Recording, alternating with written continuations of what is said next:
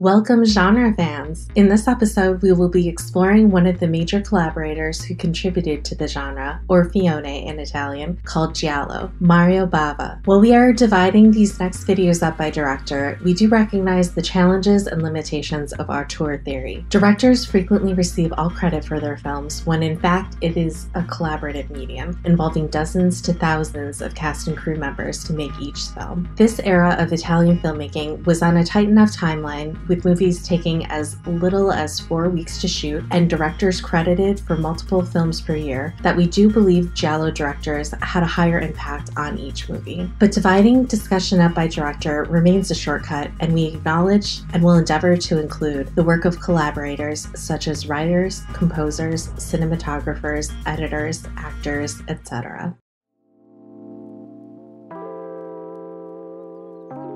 More than just a director, Mario Bava was an accomplished painter, cinematographer, special and optical effects artist, screenwriter, and editor. In his own words, movies are a magician's forge. They allow you to build a story with your hands. At least, that's what it means to me. What attracts me in movies is to be presented with a problem and be able to solve it. Nothing else, just to create an illusion and effect with almost nothing.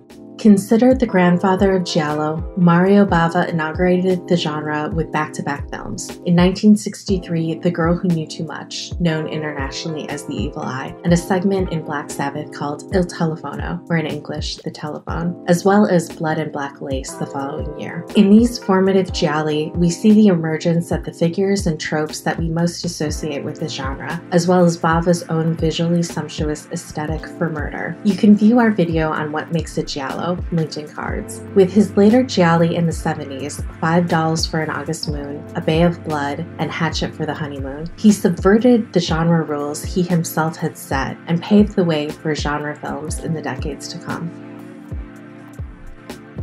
Mario Bava was born into a filmmaking family on July 31st, 1914, in San Remo, Italy, only one day after the assassination of Archduke Ferdinand and the start of World War I. He trained in the fine arts as a painter and decided to pursue filmmaking only when he could not produce enough paintings to sustainably live. His father, Eugenio Bava, was a cinematographer and special effects pioneer whose film career began in 1906. In 1910, Eugenio got work at Pathé Frere as a set designer, where he mastered in-camera special effects. His resume is pretty impressive, working as a cinematographer on huge silent epics like Quo Vadis, or assisting in the Mount Vesuvius eruption scene in Cabiria. He had a brief stint directing films in Rome before taking the post of director of optical effects at Istituto Luce in 1926 during Mussolini's fascist reign. Mario worked for several years as his father's assistant, subtitling feature films for export and animating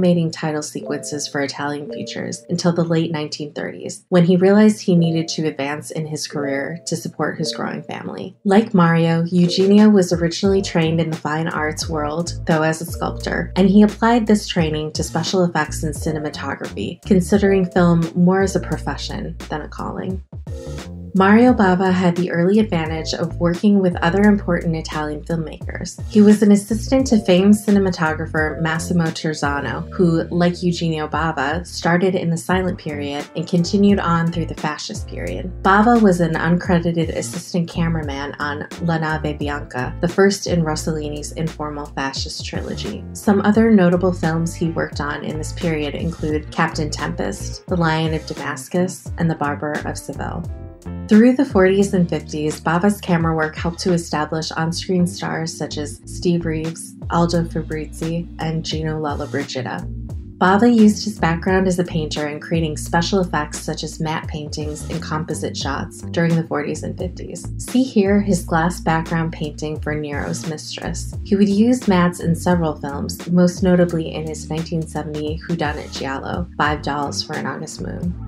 Peplum, sword and sorcery, and sci-fi films all provided ample opportunity for Bava to work as a cinematographer and special effects artist. Many credit Bava's work on the Kirk Douglas Peplum epic Ulysses and the Steve Reeves vehicle Hercules with sparking the sword and sandal filone. Bava co-directed the first Italian sci-fi film, The Day the Sky Exploded, even though Paolo Hoish got sole directorial credit. One of Bava's most defining characteristics is his inventiveness, producing brilliant compositions and effects from scraps and simple techniques under high constraints. He recounted, "On Planet of the Vampires, I had nothing, literally. There was only an empty soundstage, really squalid because we had no money. And this had to look like an alien planet. What did I do then? I took a couple of papier-mâché rocks from the nearby studio, probably leftovers from some sword and sandal flick. Then I put them in the middle of the set and covered the ground with smoke and dry ice and darkened the background. Then I shifted these two rocks here and there, and this way I shot the whole film." The 1957 film I Vampiri would be significant for Italian horror in general, and Bava in particular. Horror films had lain dormant since the silent period. After rising to power in the 20s, Mussolini quickly banned the production and exhibition of horror films. See our previous video on the socio-historical context of the Italian Fione, linked in cards above. There wouldn't be another domestic horror production until I Vampiri over a decade after World War II had ended. By this point, Bava had the reputation of being able to make incredibly expressive images on a shoestring budget. The director, his friend Riccardo Freda, hired him on for lighting and special effects, but quit the film over a dispute with producers after only 2 days of filming, leaving Bava to complete it as an uncredited director. This pattern of being hired for cinematography and special effects, then effectively rescuing films by completing them in the capacity of director, would be repeated in the 50s and throughout the rest of Bava's career. In 1959 alone, he stepped in to complete Jack Turner's The Giant of Marathon and finish Riccardo Freda's Caltiki the Immortal Monster. It was Bava's ability to shoot with extreme economy at a rapid pace that led him to receive the opportunity from grateful producers to direct his first film in 1960. Black Sunday was a landmark gothic horror film with arched black and white mise-en-scène, torture implements, branding, spiked masks, a collection of German expressionism and Hollywood horror tropes reinvented. More than I Vampiri, Black Sunday ushered in the era of modern Italian horror. We've linked 100 Years of Cinema's analysis below if you want to learn more. Although Black Sunday is not a giallo, it laid the groundwork and set the themes of Bava's directorial filmography. For example, seminal Giallo Blood and Black Lace also features dazzling set pieces, Baroque visual design, and heightened subjective scenes of women suffering and being killed. In addition to horror and simultaneously with gialli, Bava continued in other wide-ranging genre work. Fantasy action with Eric the Conqueror, sci-fi with Planet of the Vampires, spaghetti westerns such as The Road to Fort Alamo or Roy Colt and Winchester Jack, comedy with Dr. Goldfoot and the Girl Bombs. This wicked scientist made girls. Or 4 Times That Night, neo-noir with rabid dogs. And of course, the Black Sunday-style gothic-tinged horror Bava is most known for. The Whip in the Body, Black Sabbath, Kill Baby, Kill, Barren Blood, and Shock. But let's get into Mario Bava's giallo films.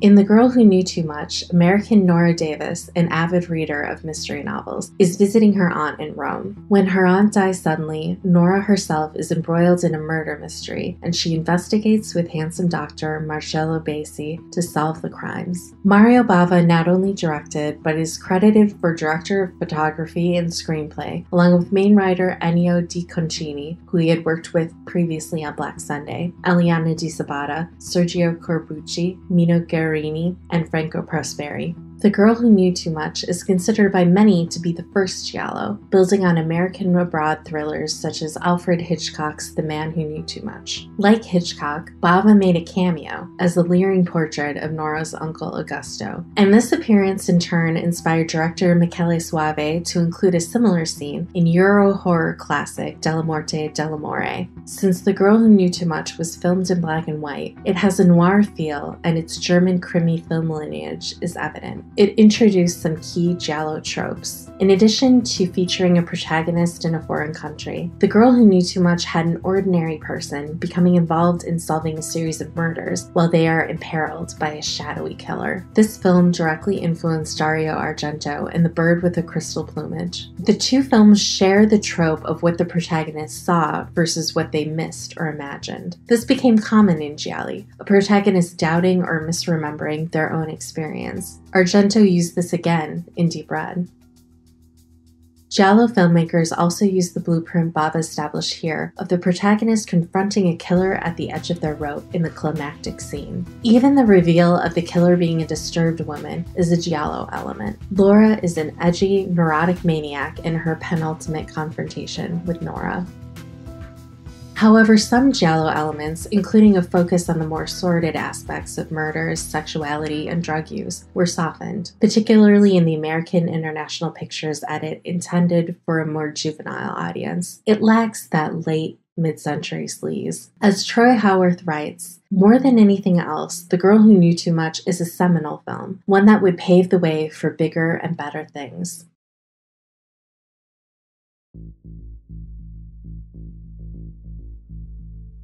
The first segment in the 1963 horror anthology Black Sabbath is a snack-sized giallo called The Telephone. Based loosely on the 1887 short story La Horla by Guy de Maupassant, it has a beautiful woman, Rosie, being menaced in her apartment by a lewd caller who threatens to exact his revenge by killing her. This is a remarkable premise over 10 years before Black Christmas set the standard for obscene phone calls in horror movies in 1974.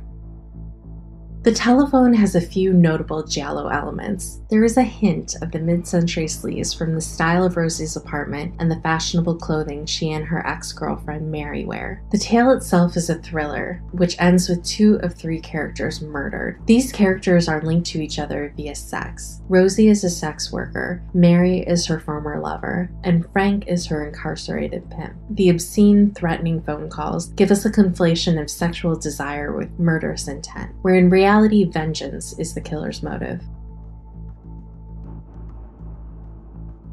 There are also a few visual touches establishing imagery that Bava and other filmmakers would use in subsequent gialli. For example, Mary's gloved hand clutching a knife echoes the design of later giallo killers, and the camera moves in Frank's POV as he kills Mary.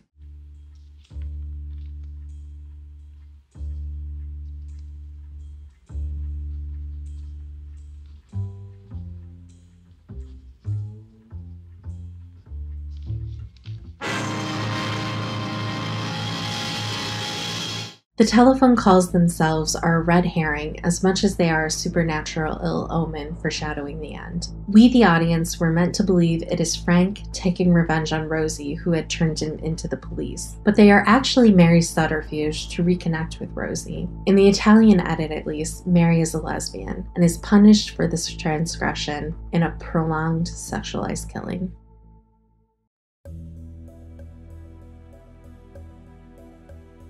Blood and Black Lace builds on the murder mystery elements from The Girl Who Knew Too Much and the mid-century sleaziness of the Telephone segment of Black Sabbath to be a genre-defining giallo. Centered on a Roman fashion house owned by Countess Cristiana Como and managed by Massimo Morlacchi, this film oozes glamour under an air of paranoia and looming violence. Models are murdered one by a mysterious killer after the disappearance of a diary containing secrets. The imagery in Blood and Black Lace is both beautiful and unsettling, particularly the color and framing. Our introduction to the fashion house shows a lurid space populated with purple, green, and red mannequins, ornate walls, and Baroque and antique Rococo set dressings. A green light flashes when model Nicole anxiously wanders through an antique shop, which heightens the mood of subjective terror and evokes Hitchcock's Vertigo. These vivid images laid the groundwork for the wildly stylish gialli of the 60s and 70s. This film demonstrates Bava's eye for composition and shows cinematographer Ubaldo Terzano's skill. Terzano had previously collaborated with Bava on beautifully shot gothic horror films Black Sabbath and The Whip in the Body. Notably, Blood and Black Lace shifts from classic murder mystery elements to emphasize the killings themselves in stylized, fetishistic murder set pieces. Terzano's camera work brings the audience in and makes us complicit.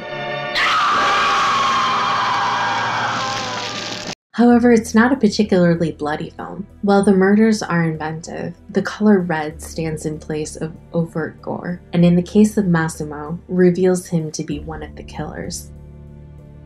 The killer design introduces a Giallo hallmark with its black gloves, trench coat, hat, and mask that obscure both the identity and the gender of the murderer. We see variations on this design in later films, but this original is iconic.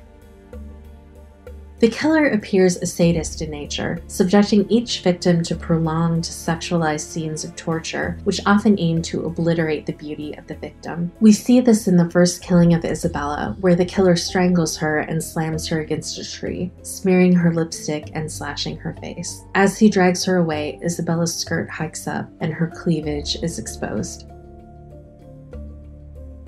The killer rips second victim's Nicole's dress to expose her bra before killing her with the spiked glove and toppling a suit of armor on her corpse to evoke a sex act. The killer interrogates the next victim, Peggy, torturing her by burning her hands and face with a hot furnace. In the world of gialli, torture generally can be seen as a displacement of sexual rage. The killer smothers the next victim, Greta, who has just found Peggy's corpse in her trunk, before posing both Greta and Peggy's bodies to be found by the police. The final victim before killers Massimo and Christiana turn on each other is Tao Li, who is in her underwear as she is slowly drowned by the killer.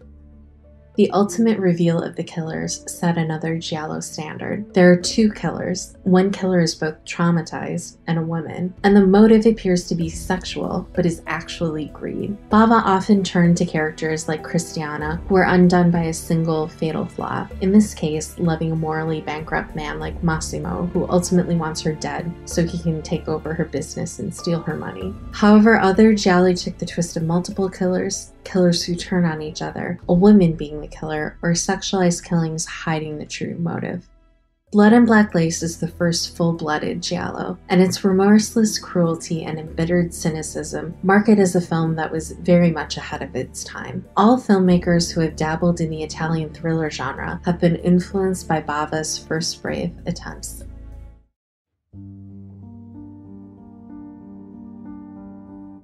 Hatchet for the Honeymoon is a 1970 film centering on John Harrington, an apparently successful bridal designer in Paris. He is also a serial killer who murders brides to recover repressed childhood memories of his mother's murder. The mystery centers on what really happened to his mother, and whether love interest Helen will discover he has killed his wife Mildred and 5 other women in time to save herself. This is the first time Bava featured extensive subjective camera work, otherwise known as killer POV, starting from the beginning scene where John stalks and kills bride and groom on their wedding night. The audience spends the entirety of the film identifying with the protagonist as he murders women on his journey of self-discovery, a cynical reflection of the me generation. This focus on a killer's psychology, and in particular past trauma, is a key giallo element. John keeps his suffering close and hidden. He disposes of the bodies of the brides he murders in his hothouse and perfectly preserves remnants of his youth in his boyhood room. This emphasis on objects from a killer's traumatic childhood would be used by directors like Dario Argento in Deep Red. Since John is impotent, violence is substitute for sexual intimacy and release. For him, the wedding dress is fetish, and the killing is orgasm. All the killings in this giallo are inherently sexualized. Thematically, Hatchet for the Honeymoon is more Bava than giallo. It deals with the falseness of surface appearances. John wears material success and wealth like a proto-Patrick Bateman from American Psycho. Both tend to their physical appearance and external markings of wealth, while their facades conceal callous murderers. Filmed in Spain in the mansion of then-reigning Spanish dictator Generalissimo Francisco Franco, the film can serve as an allegory for the amoral rich leeching off normal people. John is not a self-made man, despite his appearance. The fashion house is his mother's, and his wife Mildred funds his business and lifestyle. He appears to be a playboy, but is impotent. Mildred is more of a mother than wife to him, since they've never consummated their marriage. The lack of mystery and added supernatural elements eclipse many present giallo tropes. John is frank about the fact that he has killed women in voiceover from the start. The fact is, I am completely mad, the realization of which annoyed me at first. And once John murders Mildred, she haunts him for the remainder of the film. First, others can see Mildred when John sees only her ashes. Then John sees Mildred when no one else can.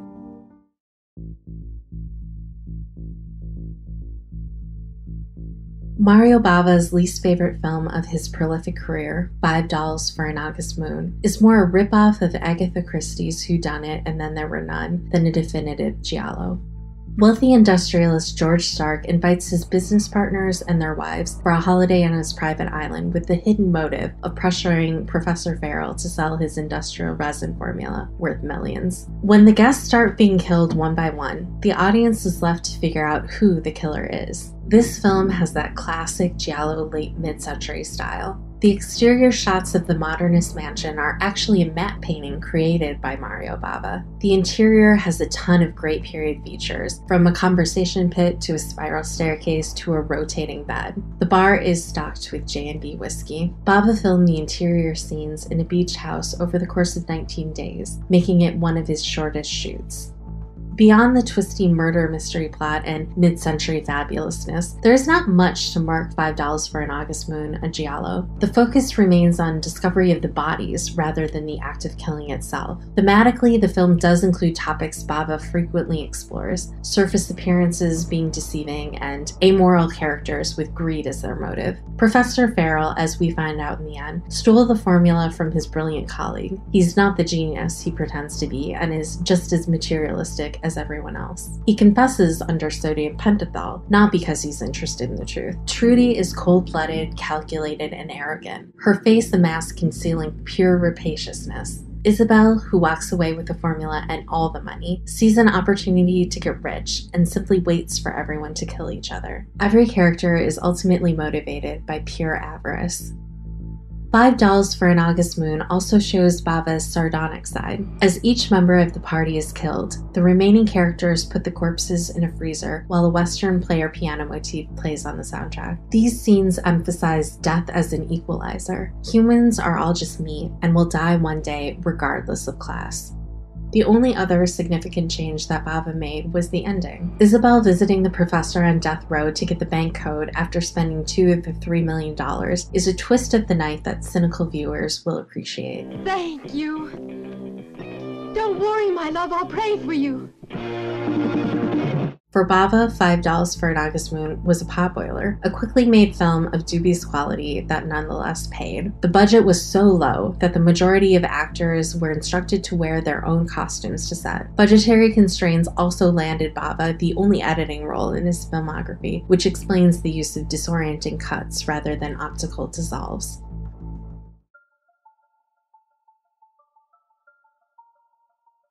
A Bay of Blood, also known as Twitch of the Death Nerve, is a ruthless, gory film presaging horror movies in the slasher subgenre.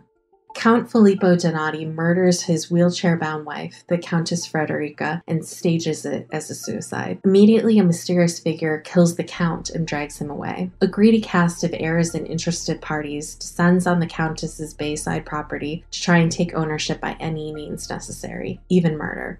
Bava and screenwriter Dardano Sacchetti's initial story was just 13 separate murder set pieces that needed to be connected into a cohesive narrative. These killings are stylized in true Giallo fashion, with a variety of weapons in an atmosphere of heightened violence, and many prominently include killer POV. First, we have the Count hanging the Countess. Then, the Count is stabbed with a knife.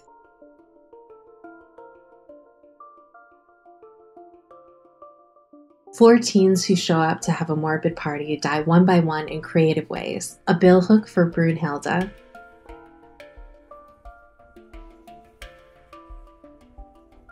and Bobby.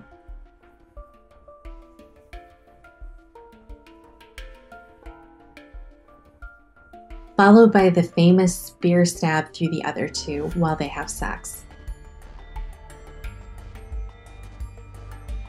The Count's estranged daughter Rennie stabs real estate developer Frank in the femoral artery after discovering the teens' bodies in a pile.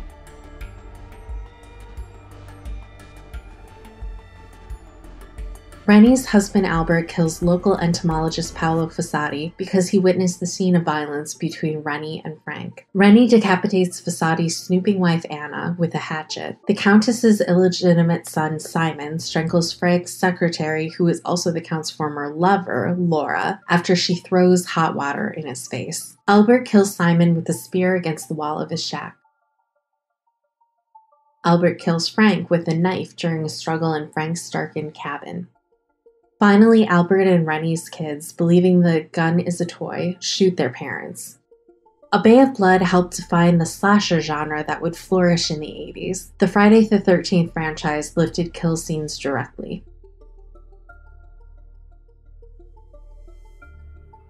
Carlo Rambaldi, the special effects maestro who had worked with Bava previously on Planet of the Vampires, helped to create the signature gore effects by taking casts of the actors' heads and rigging them up with blood for maximum splatter. Rambaldi had wide influence in many Fione, especially the Pepla, and notably made the controversial vivisected dogs in Lucio Fulci's Giallo, A Lizard in a Woman's Skin,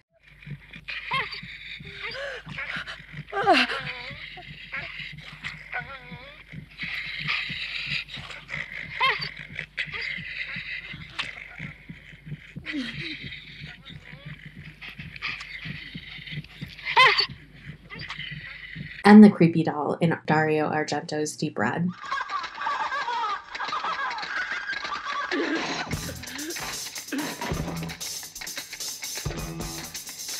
He would go on to win 3 Oscars for Alien, E.T., and King Kong, for which Mario Bava recommended him to Dino De Laurentiis, as Bava himself did not want to travel to the US.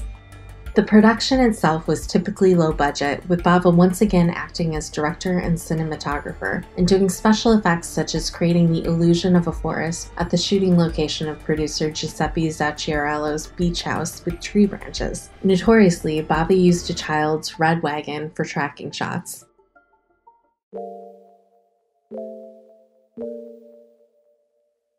Mario Bava inspired directors as varied as John Carpenter in Halloween, Martin Scorsese in Cape Fear, and Pedro Almodovar in Matador. More directly, his disciple Dario Argento perfected Giallo by putting his own spin on Bava's tropes, especially killer design and brutal sexualized killings. Mario Bava's son Lamberto Bava would become a third-generation director after working with his father as an assistant director from 1965 until his first directorial credit for Macabre in 1980.